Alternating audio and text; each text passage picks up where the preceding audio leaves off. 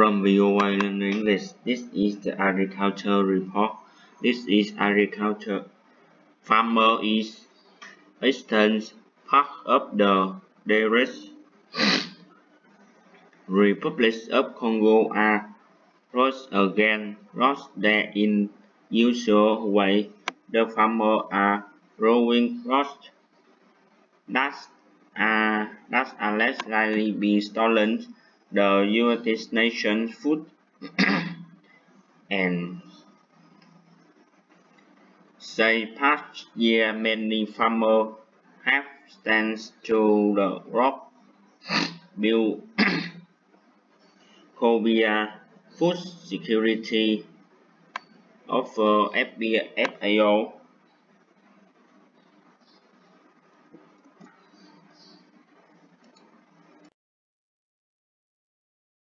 Most of the people in Rutshuru, a territory near Uganda, are starting to grow soybeans.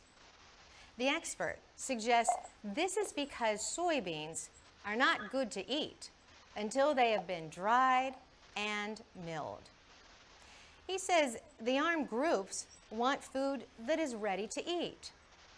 In addition, there is good demand for soybeans in Uganda for making biscuits and other processed foods. Farmers in Masisi, another war-stricken territory in Uganda, are switching to growing cassava. Frank Muki is an agronomist at Goma University.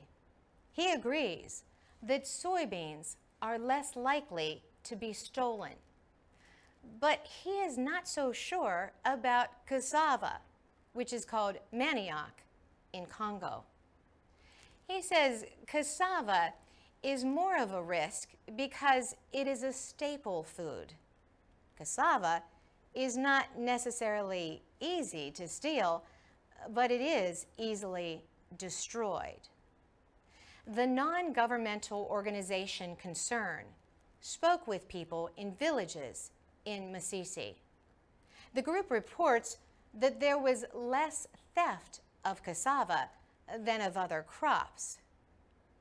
Years of war and ethnic conflict in parts of eastern Congo have divided communities there. This means villagers' crops are as likely to be stolen by their neighbors as by the armed groups. For VOA Learning English, I'm Carolyn Presutti.